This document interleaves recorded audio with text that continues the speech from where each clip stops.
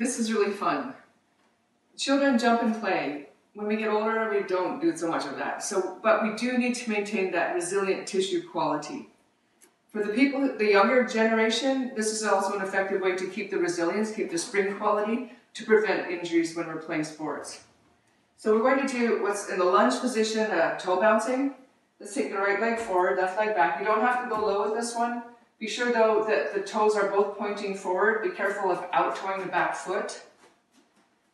Now, if you're a little more delicate, you want to be on the toes, body centered between the front and back foot, and just a slight bouncing action to build up the stability so that when you're moving around, you'll have better joint alignment.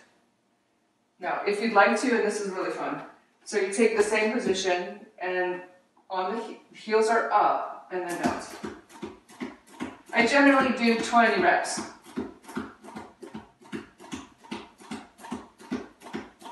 And actually that will keep up the tone, especially in the winter time if you can't get up and jump around.